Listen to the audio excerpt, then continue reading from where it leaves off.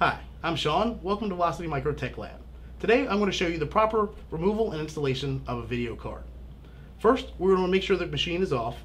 Then we're going to unplug everything, starting with your power, your keyboard, mouse, video, Ethernet, and all the other peripherals on the machine.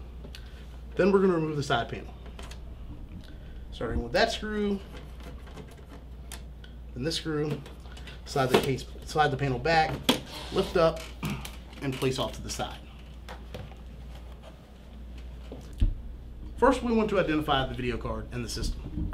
In this system, it's right here, and it's pretty much going to be the same for any system. We want to make sure that we disconnect the power. It's a 6-pin power plug that goes right here. I want to disconnect that first.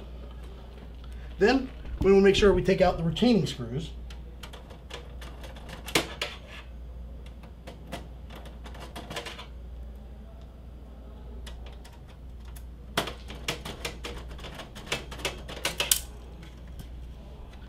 Most motherboards nowadays have some sort of retaining clip for the video card to make sure that it doesn't come out of the socket. And on this one, it's a blue clip right here, which we lift up, and we have to lift up on that. Then we can pull the video card free, and we'll set that off to the side. Next, you want to reinstall the video card, or a new card if you have a new card. We're going to be a reverse of the same process we just did. We're going to line it up with the slot. Push firmly until you hear it click. We're going to replace the retaining screws.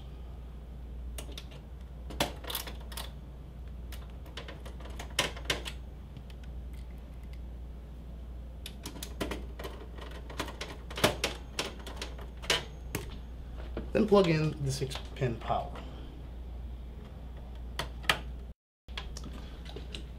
We're going to plug in the power, monitor, mouse, keyboard, and any other peripherals. Then we're going to turn the machine on to make sure that we have video. If we have video, we can turn the machine back off, but then we can replace the side panel. Make sure that the screws are tight on the back. After that, we can turn the machine on and boot into Windows. Load the driver's disk that came with your video card to make sure that we have the right drivers installed. After that, we're done. Thank you for joining us at Velocity Micro Tech Lab. For more information, join us at velocitymicro.com.